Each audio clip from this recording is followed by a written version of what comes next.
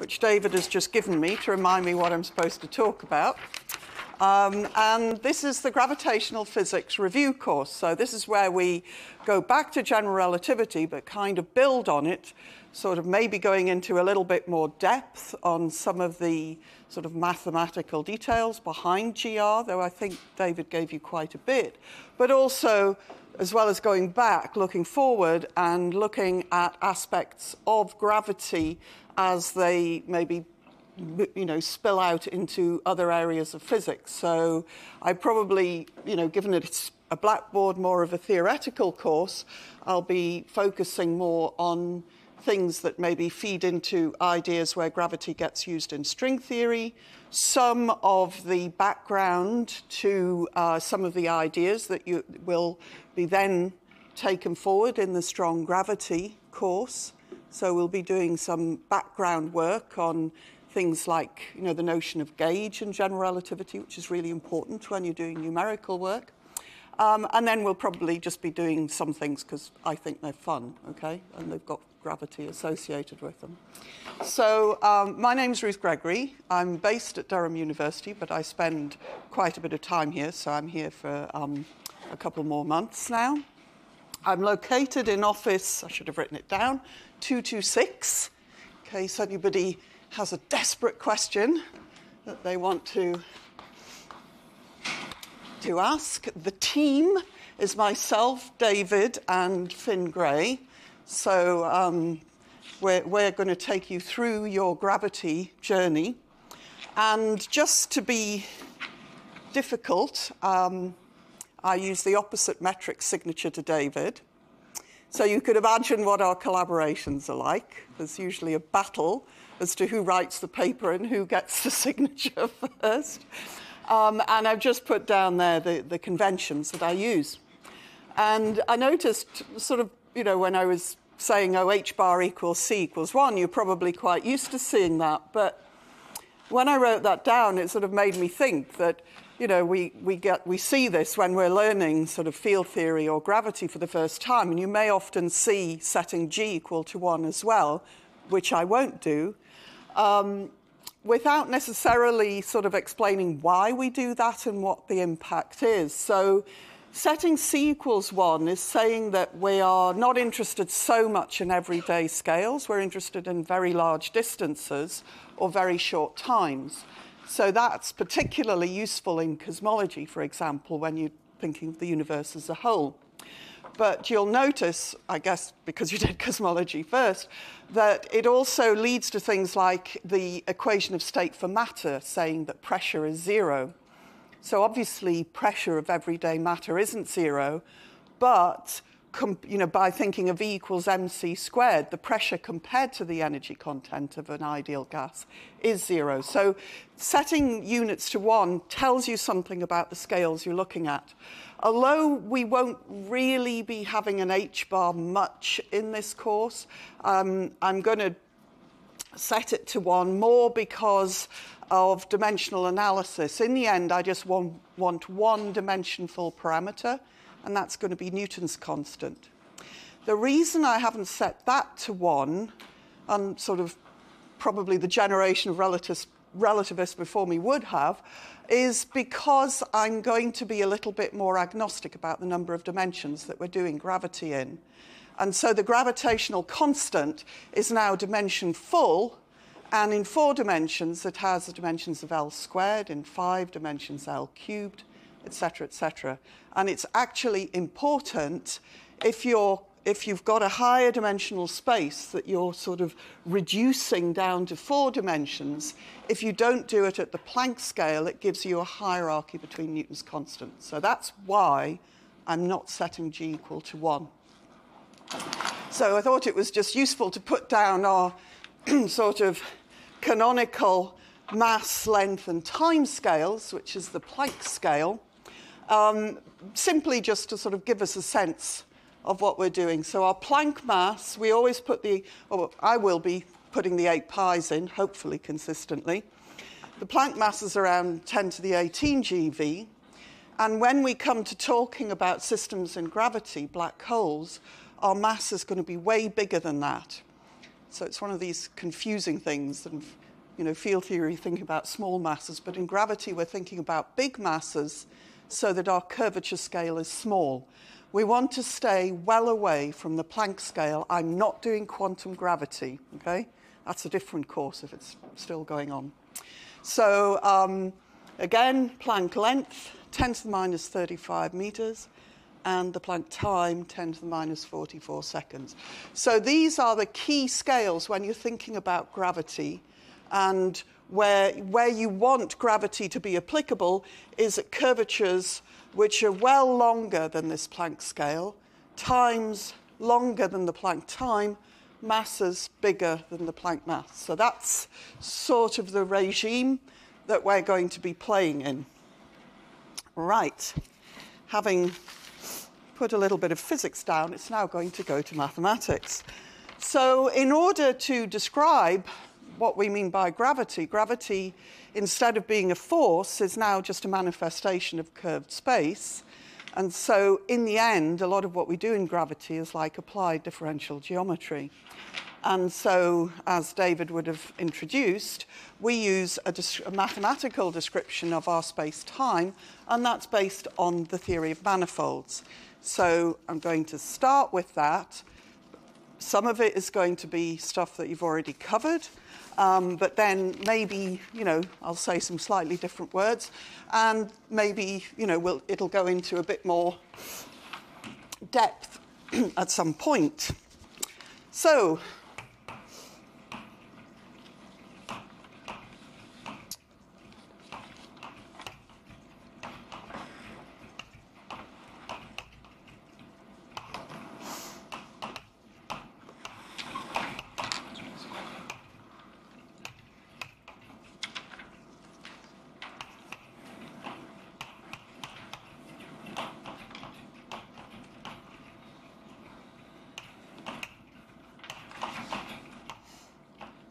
So I'm going to also not be too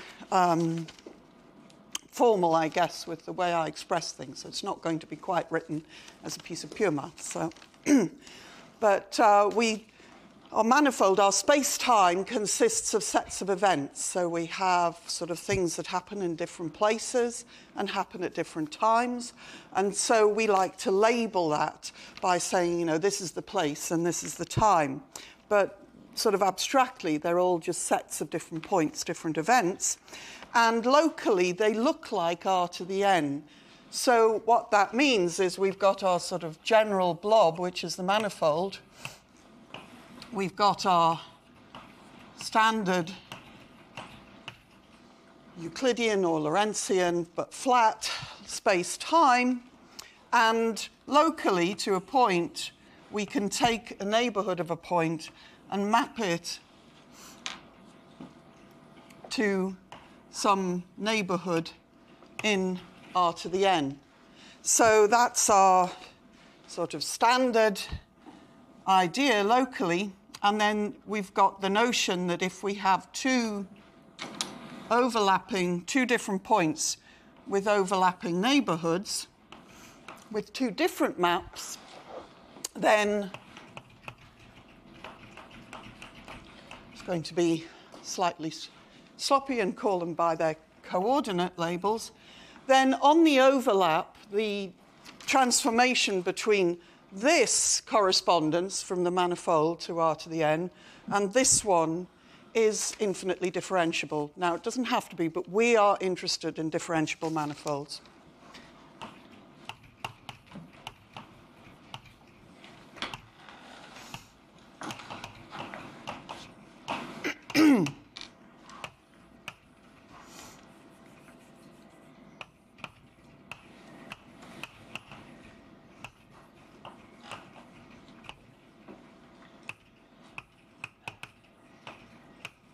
Now I'm going to have trouble spelling this.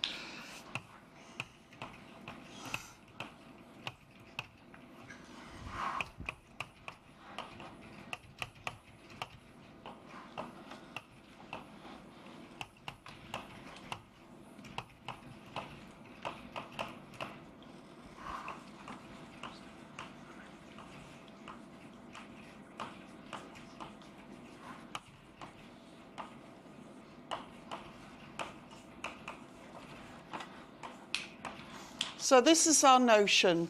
We have our sort of blob, which is the manifold. In any given region, we can always find a little patch that goes down to R to the n, our flat space. That's called a chart. So this thing is a chart. The collection of all charts is an atlas.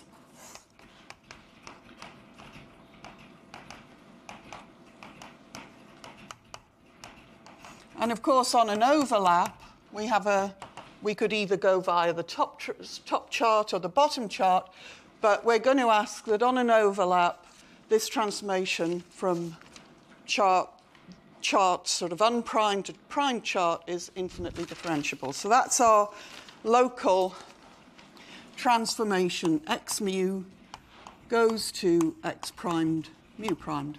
That's infinitely differentiable. So I know you've seen that.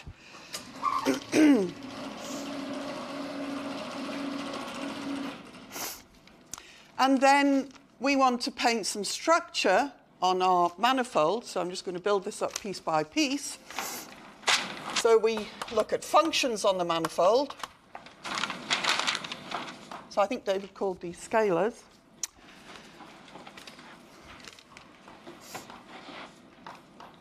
So we call this our set of functions on the manifold C infinity of M.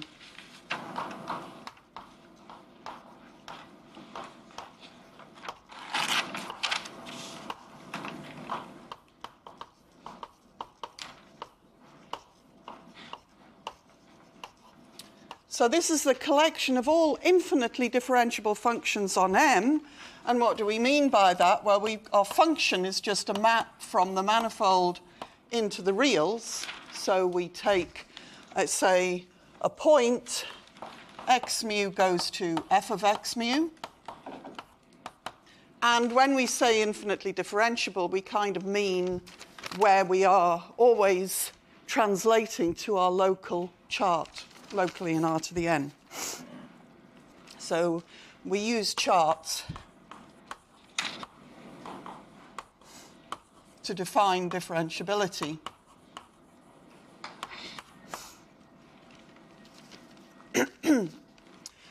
So that's taking our manifold and mapping it to the reals. We can go the other way around.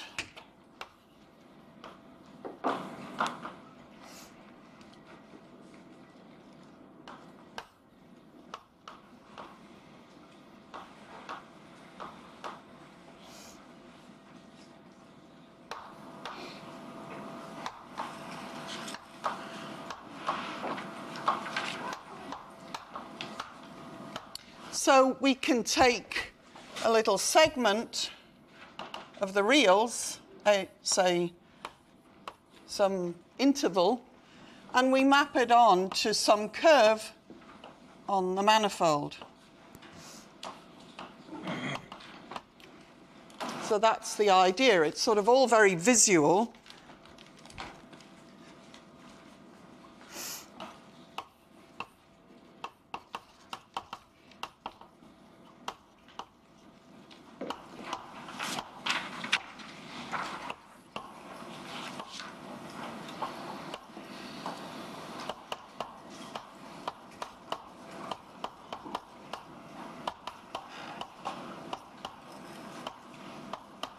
So we could also write this as x mu of t. And again, this is meant to be infinitely differentiable.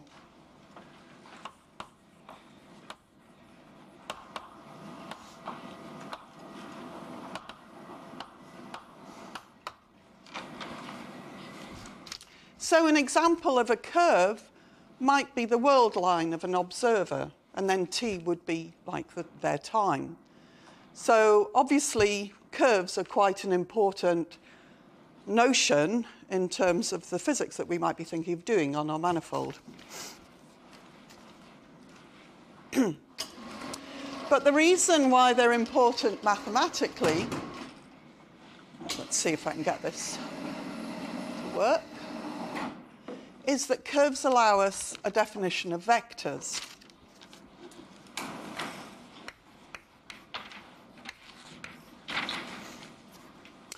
So a vector in this abstract sense is defined as an operator which we would interpret visually or geometrically as being a tangent to a curve, but it's an operator which maps C infinity of m to C infinity of m at every point.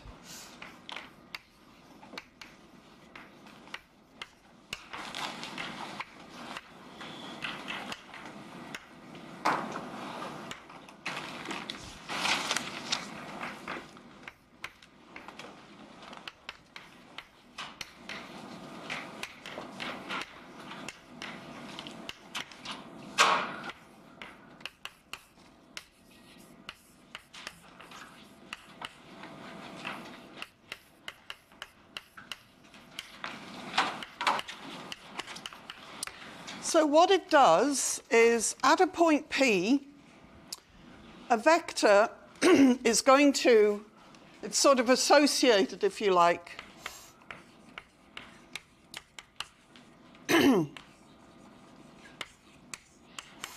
associated to the curve gamma. The vector takes you take any function of any function f in C infinity of m, and it takes that f to the derivative of f at the point P. So here we've got our manifold. We've got our curve gamma. We've got a point P. Actually, let me make it bigger.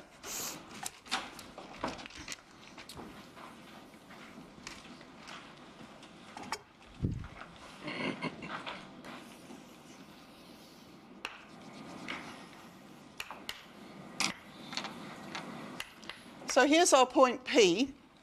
Now, if we have a function in C infinity of m, although that's a function on the manifold, we can also restrict it to the curve gamma, and so that gives us an f of t. And then once we've got an f of t, we just do real analysis and take df dt. But this has to be true for all functions, and so what that means is you get this concept of t as being a tangent vector. So that's how we interpret it geometrically or visually. So formally it's an operator, but from a pictorial point of view, it really is this tangent to the curve. So these operators, so we've started off by defining it as an operator.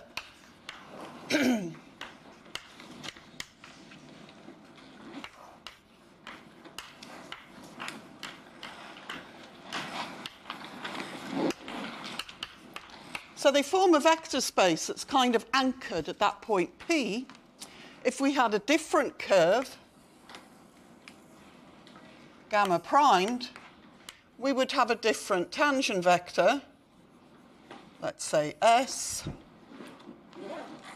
So that gives us two different operators at the point, and then at least locally to P, we could project down onto a chart and kind of construct a third curve gamma 3 that was like the sum of gamma and gamma primed, and that would give us a vector S plus t. So to form a vector space, we need a sort of rule of addition, and we need to be able to multiply our vectors by a scalar, and all we do for that is to simply go along our curve either twice as fast, half as fast, etc., to get our vector changing in scale.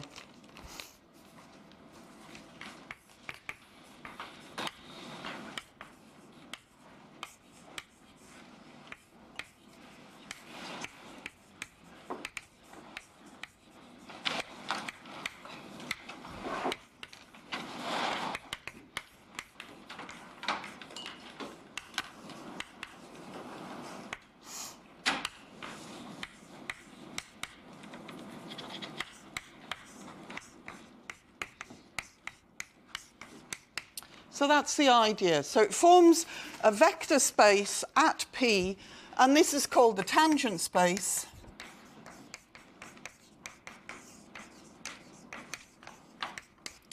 Tp of m. So it's the tangent space of the manifold at a point P.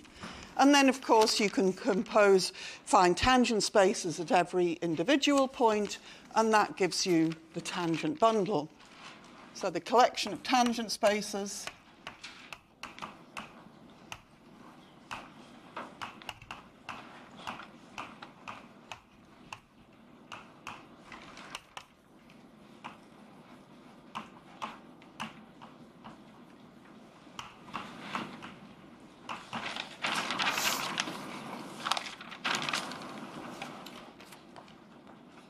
So that gives us a slightly different notion of vectors, but one which I think corresponds to our intuitive idea of what a vector is.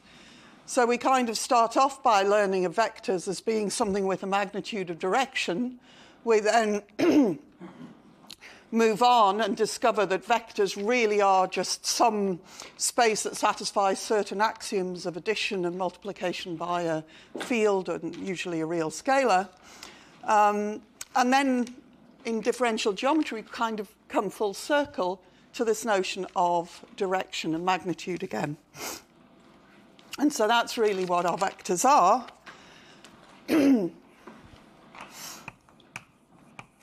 Interestingly, when we first meet vectors, because we're doing them on flat space, R cubed, we don't get this distinction between vectors and covectors. But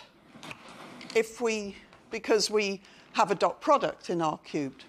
But a dot product, as you're aware from GR, is really just a notion of a distance function or a metric, and we want to be a bit more general, although most of the time I'm actually going to assume we have a metric. A lot of what I'm saying now does not presuppose that, okay? So at the moment, the only structure I've really assumed is infinite differentiability here, and that we have a manifold. So covectors are maps from a tangent space to the reals. So we may call it, I usually call my vectors with Roman indices and covectors with Greek ones as a rule.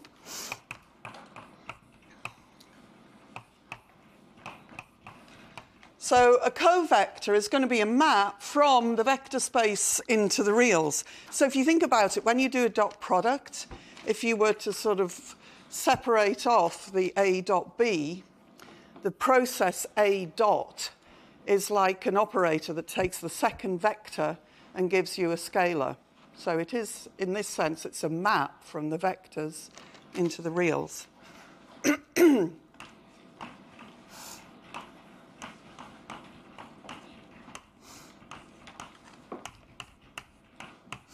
So there's two sort of possible notations that you can use, which is really restricted more to the first part of this course, but because I'm sort of keeping things abstract and geometric, omega acts on V, so you could say it's omega of V to emphasize like omega's acting on it as a map. Sometimes I'll use the Bra-and-Ket. In fact, mostly I'll use the Bra-and-Ket notation, which is, again, sort of, it's sort of emphasizing that, if you like, this is the vector with its components horizontal, and this one is vertical. So, so in language that might be more familiar,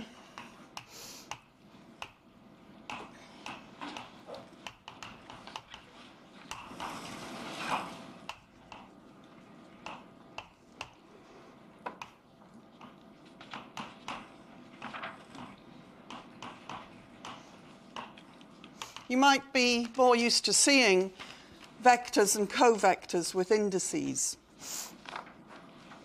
So omega of V would be equivalent to omega mu V mu. So when we actually come to rolling up our sleeves and starting to work with gravity, I'm going to be looking notationally on the right-hand side here. But while I'm trying to develop some of the sort of formalism of gravity, the notation will be on the left side. Now, it takes a bit of getting used to because, well, first of all, I think having tensors takes some getting used to, having all the indices. But then writing things in an abstract way also requires a little bit of getting used to. So just to say a little bit more about this.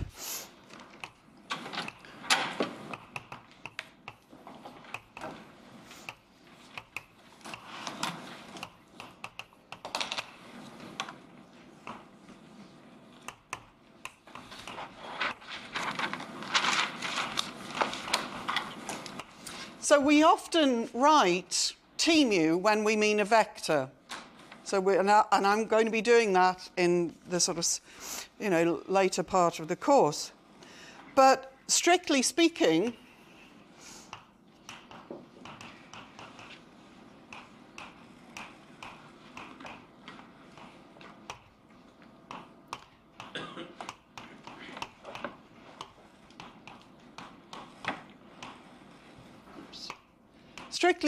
the vector is an operator.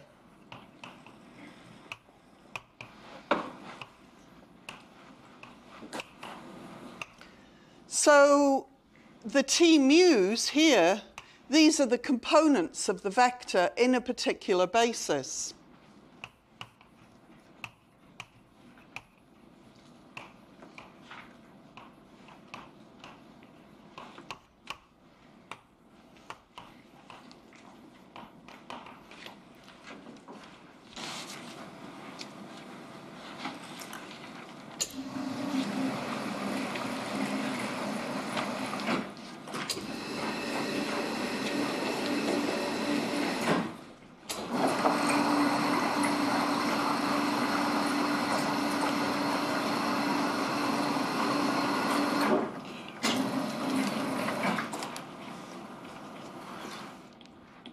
And so I think this, if you find yourself getting a little bit confused in this first bit of the course, this will be the source of the confusion I'm predicting.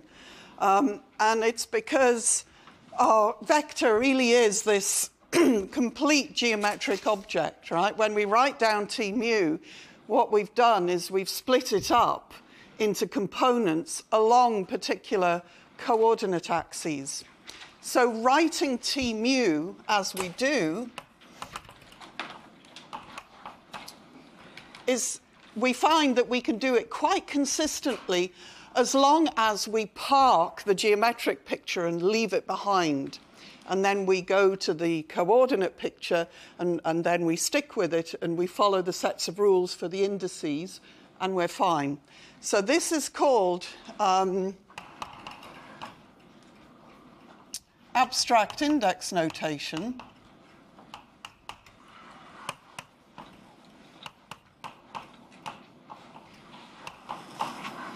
or AIN. And basically Penrose kind of, probably because he was used to interfacing with genuine pure mathematicians, realized that what they might think of as being sloppy was actually an extremely useful technique when you had to really calculate something rather than just talking about it. And so he, sorry, don't worry, I've got plenty of pure math friends. But, so he kind of found a way of making this sort of rigorous in a sense of saying, well, really this is what we're doing when we write this down. So I'll try and sort of point that out as we come across it, sort of over the next couple of lectures. But in the end, I'm going to leave it behind, and we're just going to go forward with this abstract index notation. But it also kind of raises the question about bases, which is something, again, that I think can take a bit of time to get on board. But in this case,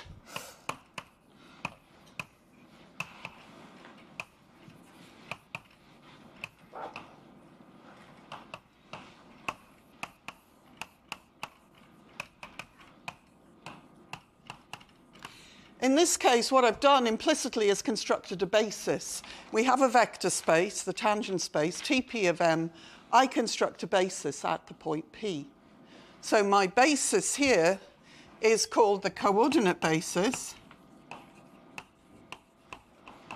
And so the idea is that if this is a sort of region of my manifold, this is my r to the n, I'm looking here at, say, x1, let me make it just r squared, x1 and x2. These are, if you like, the images or pre-images of my coordinate axes. So here, this is x1, this is x2,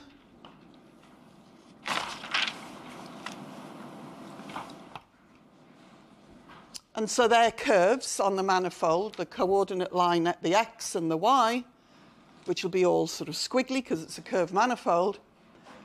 But here, my coordinate basis is now the tangent vector of the x1 line and the tangent vector of the x2 line. And of course, I've constructed that at the point P, but I can construct it throughout the chart because my coordinates are defined on the chart. So that gives me a basis, not just at a point, but in the whole region where those coordinates are defined. So this sort of spills out into giving me a basis on the tangent bundle, or at least a region of the tangent bundle. So that's one basis that's extremely useful. In fact, it's usually when we're doing GR with abstract index notation, we are almost always doing it in the coordinate basis. But another basis that's useful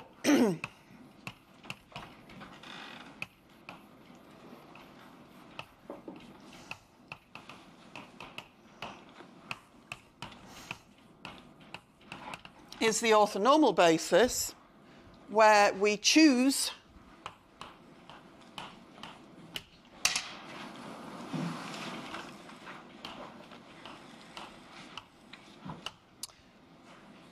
some set of vectors.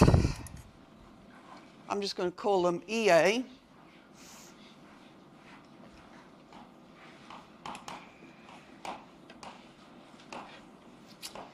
And the idea there is if we have a metric,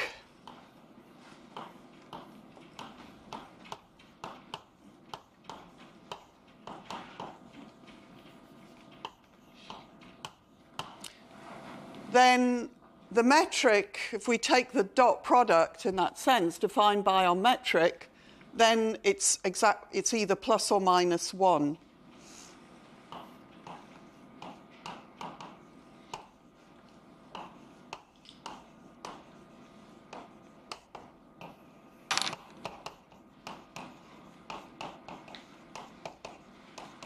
I realise I don't think I mentioned that the space of covectors, naughty, naughty, is called T star of M. TP star of M at the point and T star of M for the bundle.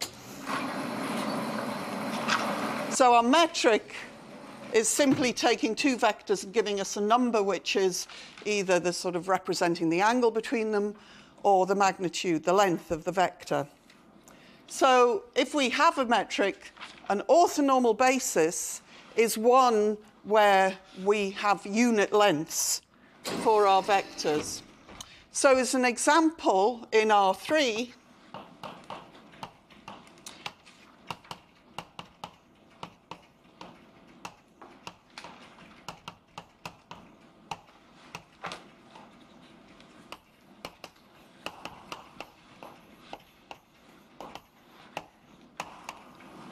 our orthonormal basis in spherical polars would look like that. So that's the spherical polars, r theta phi.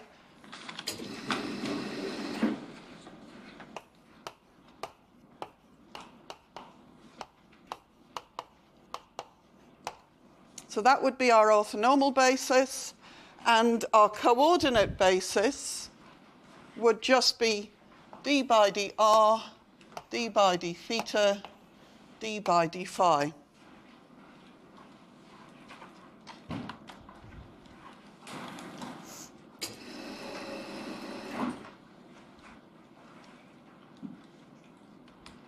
So this is sometimes called, if you're in 4 dimensions, a tetrad, a vielbein, whatever. This is we're going to come back to this where we start to look at the differential structure on the manifold. But that's just like a first pass at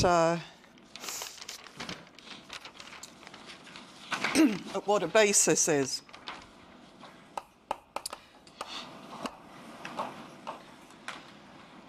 So, sort of moving towards differential structure on manifolds, I'd just like to introduce differential forms or exterior derivatives. So, a form, roughly speaking,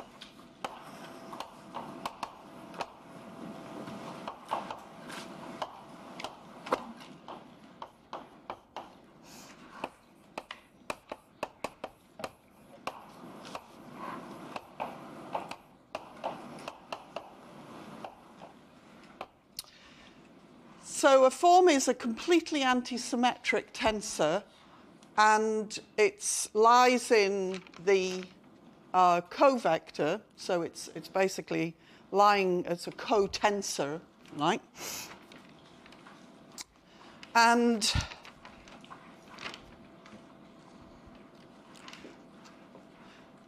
the reason why we want to think about forms is simply that when we try and take a derivative of a vector, we sort of often find that there are pieces that don't kind of allow us to take a derivative of a vector and get a tensor, and those pieces are symmetric. So this is sort of the rationale.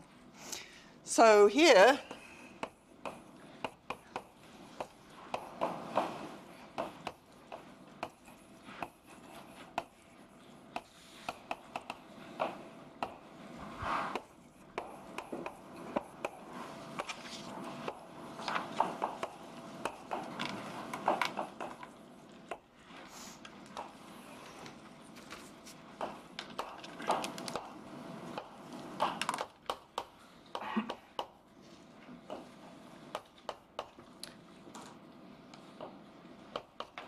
so I'm just going to start sort of by thinking about a relation between functions and covectors. If I have a function on the manifold, I can, in a local chart, construct this object. I take the partial derivative of the function along each coordinate line, and then here, this dx mu is like the equivalent of d by dx mu, but now as a covector.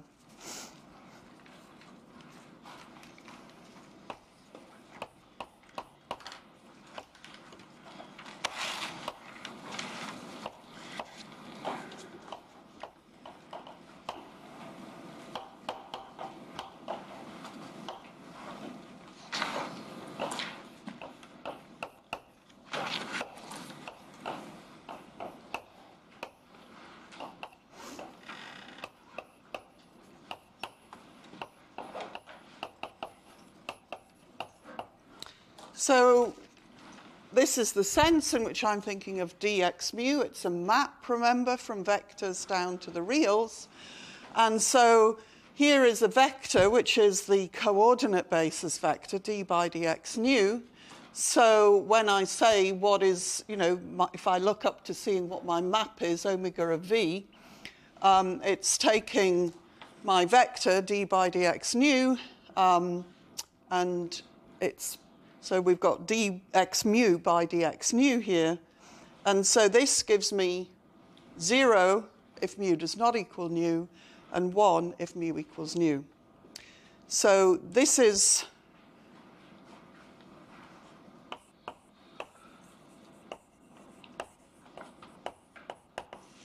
like a basis for the covector space, but it's also, because it has this property of being 0 unless it meets itself, it's called the dual basis.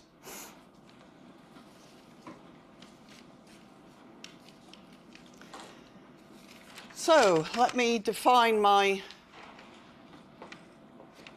Actually, let me start on a new board.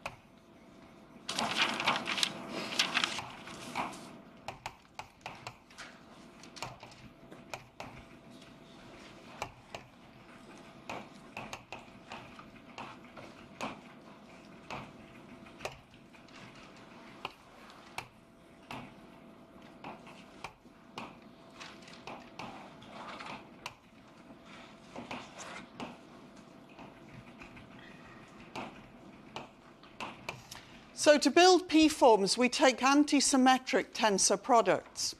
So we say that if A and B are members of the dual space at P, then A wedge B, just gone and, sorry, I said I would use omega, let's call it lambda. Then omega wedge lambda is equal to omega tensor lambda minus lambda tensor omega. So the wedge product simply says take your tensor, at least of two rank 1 forms, covectors, says take the first tensor the second minus the second tensor the first. So you're anti-symmetrizing your tensor product. So if I were to use the components, if omega, well, now I'm going to go to A and B, since I'm using P forms. If A is a P form, B is a Q form,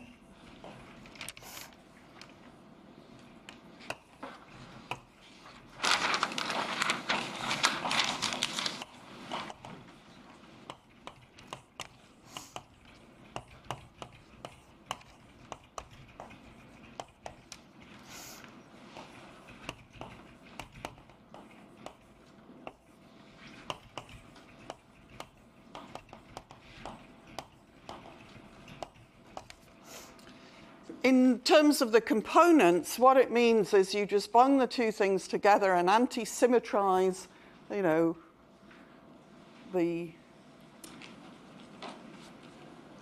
got to watch language because it's being recorded, this, isn't it? I was thinking of that line in The Martian. But anyway.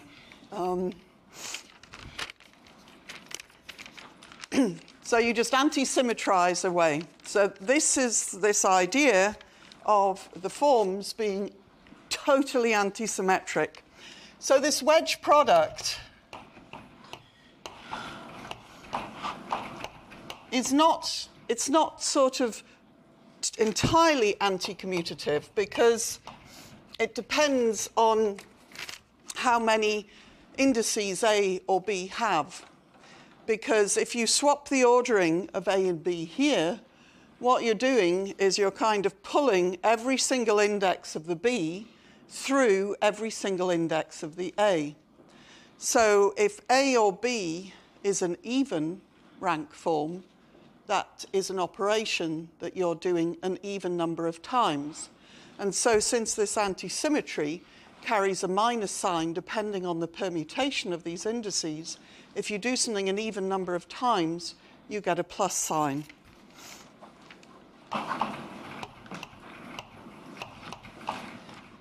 So the wedge product is sort of anti-commutative, but with a proviso. It depends on the rank of the forms.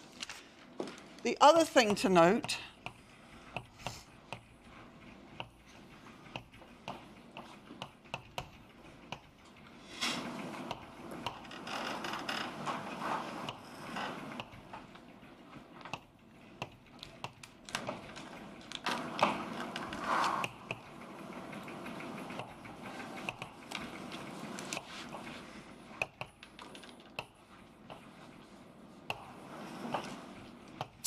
is that you can't have a form whose rank is bigger than the dimension of the manifold. This is kind of easy to see looking here at the anti-symmetry.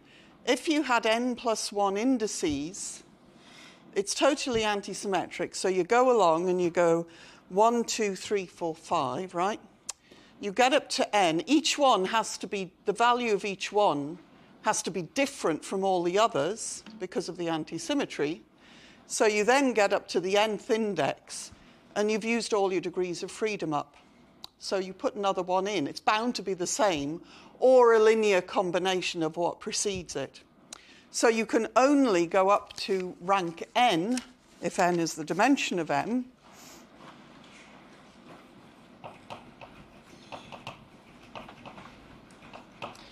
And this rank n form is actually unique up to a factor.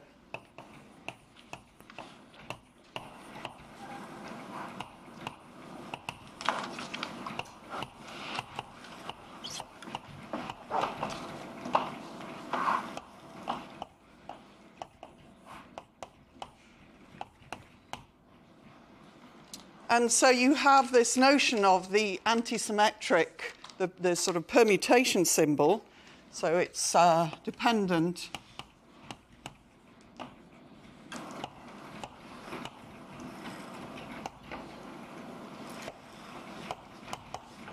at least in 4 dimensions. It's going to be a 4-index object. And it's just going to be plus or minus 1 dependent on whether the indices are an odd or an even permutation, that's the wrong one, of 0, 1, 2, 3.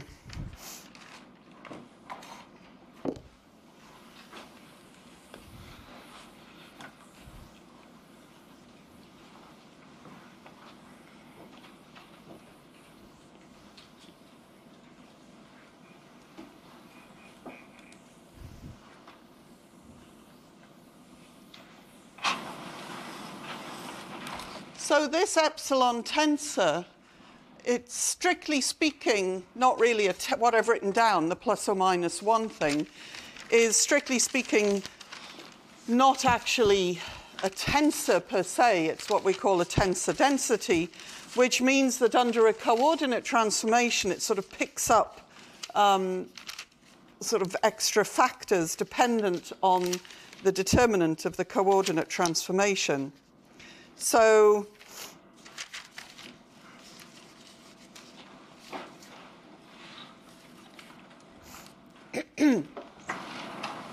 let me just have a brief aside on coordinate transformations.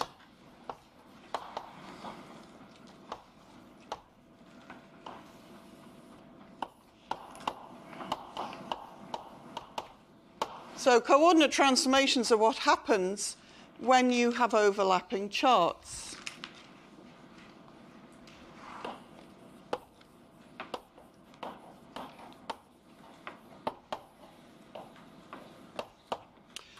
So the geometric vector t, which is the tangent to a curve, doesn't care what the underlying chart is, but the t mu, the components of t, do care.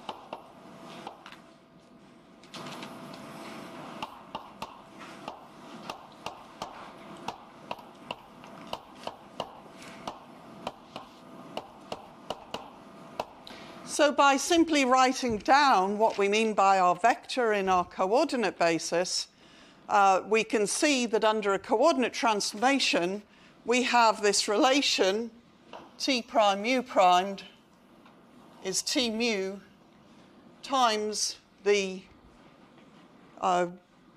coordinate transformation between the two charts.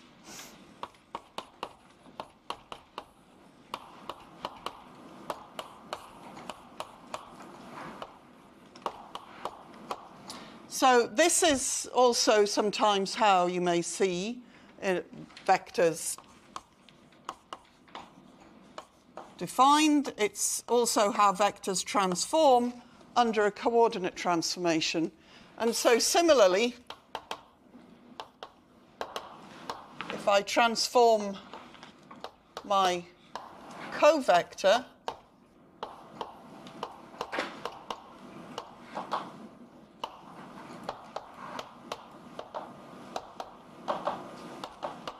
then I get a similar relation. So Under coordinate transformations, components of vectors and covectors change, and they change in a specific way related to the matrix that is the differential matrix that tells you how to go between coordinate systems. What happens to our epsilon tensor?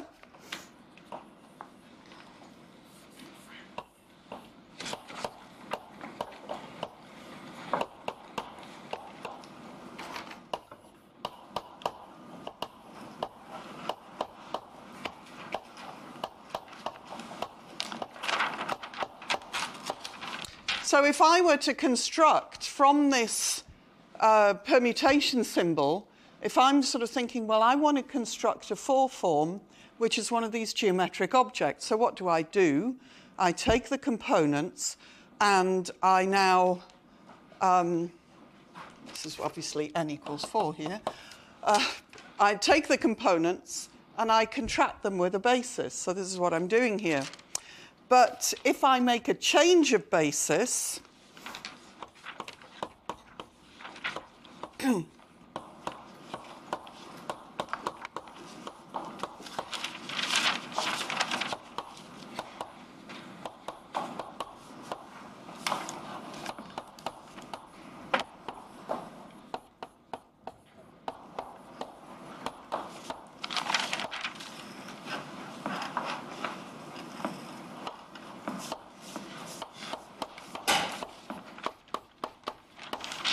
so if I do a change of basis here, this dx mu comes the partial derivative of dx mu by dx prime mu prime. So I do that for each of my basis elements. So that's how I get to here. This is actually just the same thing as this, because it's just defined as plus or minus 1. But if you take this permutation symbol with a matrix, so you say you take epsilon ABC, contract it with a matrix, MAA prime, MBB prime, MCC prime in 3 dimensions, that's the definition of determinant. The determinant of a matrix is given by a set of permutations sort of the different elements and multiplying them together. It's the determinant. So here we pick up the determinant of dx by dx prime multiplied by what looks like the same thing. So if I wanted to construct a tensor,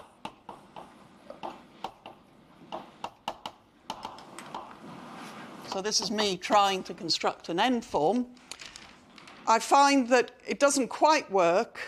I sort of almost get the same components, but I get a factor of the determinant. So this is the definition of a density, but I'd prefer to have an actual tensor rather than having this pesky factor floating around.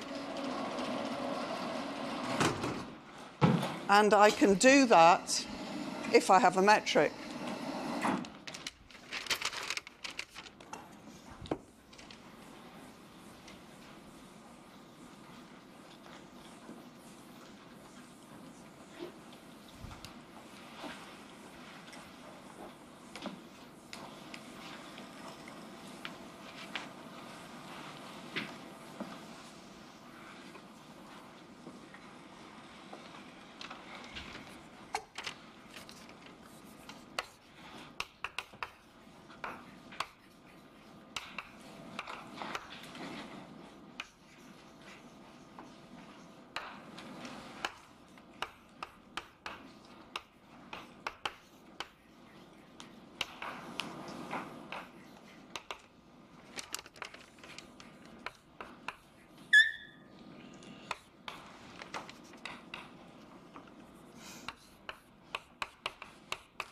So how do I do that? Well, if I think about the metric and think about it in components, I'm looking for the determinant of the components det g mu nu in some given basis.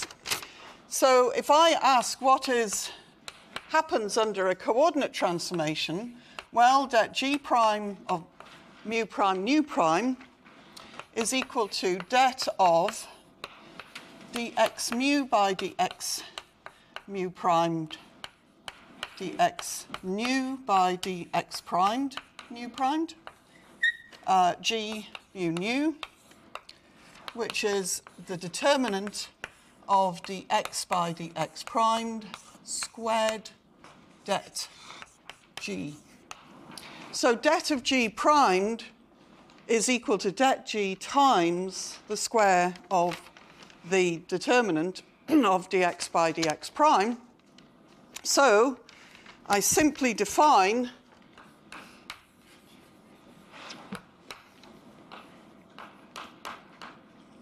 so notice the font here, an actual font.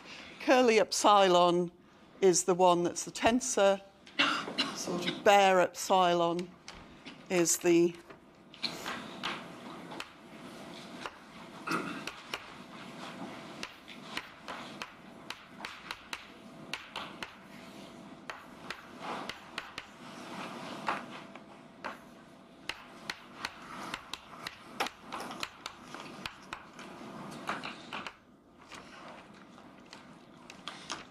times.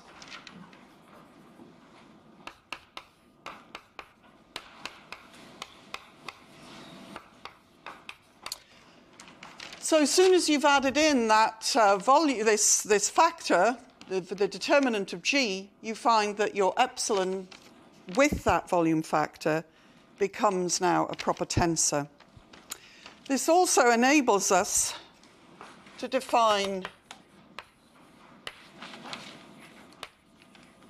maps between different dimensionalities of p-forms, and this is called the Hodge dual.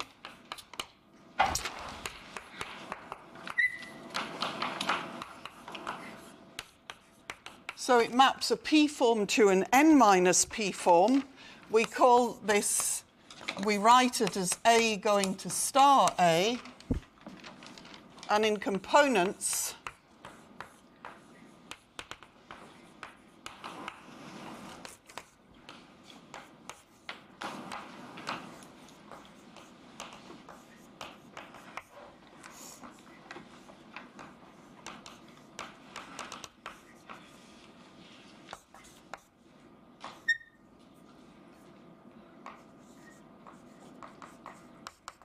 sorry, this is probably not very visible, so let me just read it out. So the dual of p form A, which has n, it's now an n minus p form, you take the epsilon tensor, you contract p of its indices with A, and you're left with n minus p indices. So that's giving you a dual of a p form as an n minus p form. So with this information, we can then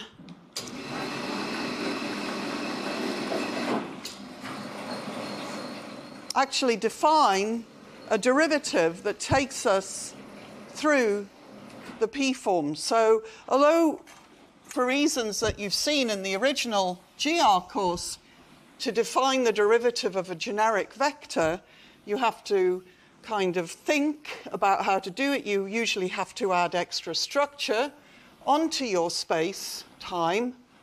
With forms, you can actually define a derivative, a covariant derivative, that works without having a metric necessarily. So just to finish off,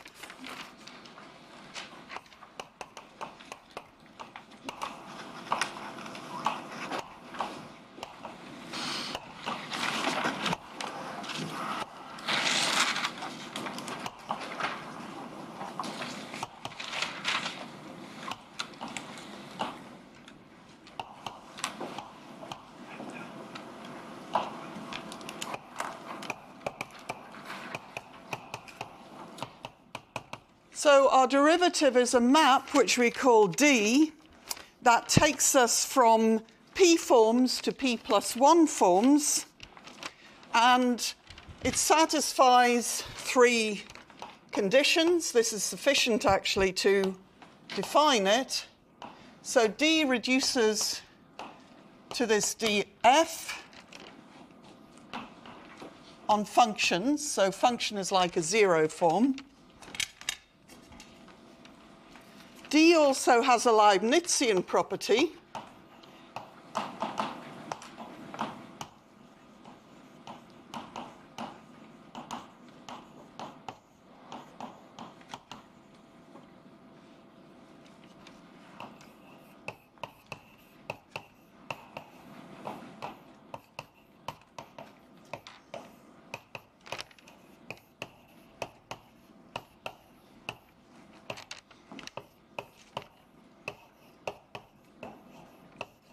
So remember, Leibnizian means if you're taking a derivative of fg, it's the derivative of f times g plus f times the derivative of g. This is the same thing, but there's a little minus sign depending on the rank of A. And then the third condition is that if you perform this differentiation twice, you get 0. So these three conditions are actually sufficient to pin down what this d is. So in components,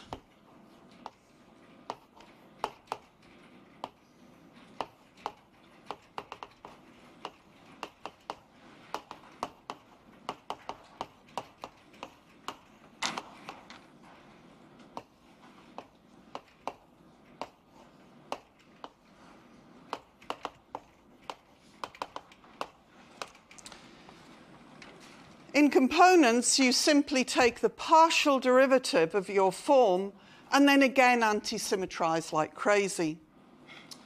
So we'll be coming back to it tomorrow, but if you remember, when you try and take the derivative of, say, a covector just by using partial differentiation and look at what happens under a coordinate transformation, you find that you don't get a cotensor.